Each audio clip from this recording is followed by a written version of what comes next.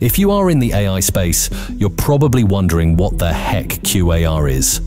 This is probably the first time an AI research topic has generated so much discussion with so little information. It became popular a few days before Sam was fired, when a few researchers sent the board a letter warning about a powerful AI discovery that they said could impact humanity. Mira informed employees on Wednesday that this AI breakthrough, which they called QAR, precipitated Sam's firing. At this point, there are tons of different speculations about what QAR is. No one really knows for sure. All of them are just speculation. One of the most exciting versions I heard is that OpenAI developed an AlphaGo type of reinforcement learning framework that can be used to significantly improve the logic and reasoning of the LogicNAR model. Whether this is true or not, it is a super exciting concept because it represents a potential path for AI to achieve superhuman level intelligence. To better understand, I want to get back to the basics about reinforcement learning. What it is, how it achieved superhuman level intelligence in certain tasks before, and how it can potentially be adopted for large language models.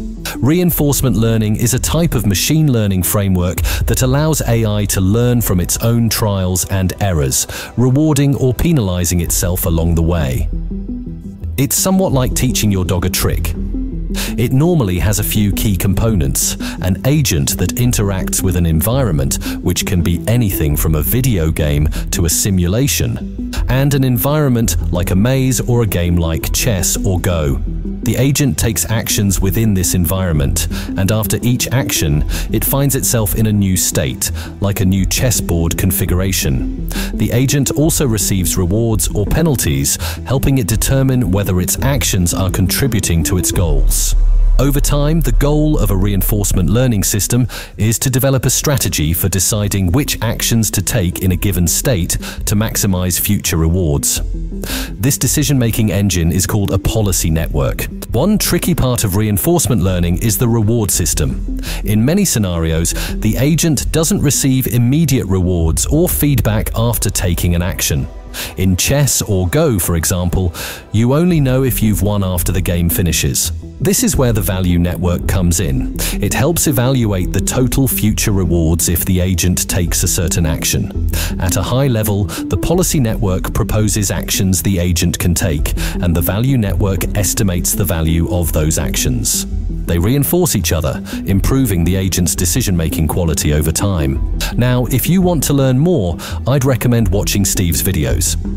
He deep dives into the space of reinforcement learning. Once the system is developed, it's incredibly powerful. It self-plays and experiments with thousands, even millions of variations, discovering new methods and strategies. A great example of this is AlphaGo. It showcased an AI exploring strategies never used before. AlphaGo's three main components are a policy network trained on high-level games, a value network that evaluates board positions and winning probabilities, and a tree search that explores different game variations. In the context of large language models like GPT, the hypothesis is that OpenAI might have developed a similar architecture to improve GPT's reasoning and logic. This involves using a policy network, a tree of sorts, and a value network to refine the reasoning process. This approach differs from the commonly used reinforcement learning from human feedback, where a human evaluates the AI's output. Instead, another large language model reviews and critiques each reasoning step. In conclusion, while QAR remains a mystery, understanding reinforcement learning can paint a different picture of AI's future.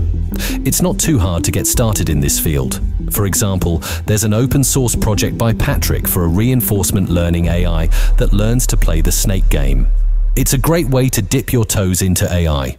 Please subscribe if you enjoy this content, and let me know your thoughts on QAR after OpenAI's announcement. Thank you, and see you next time.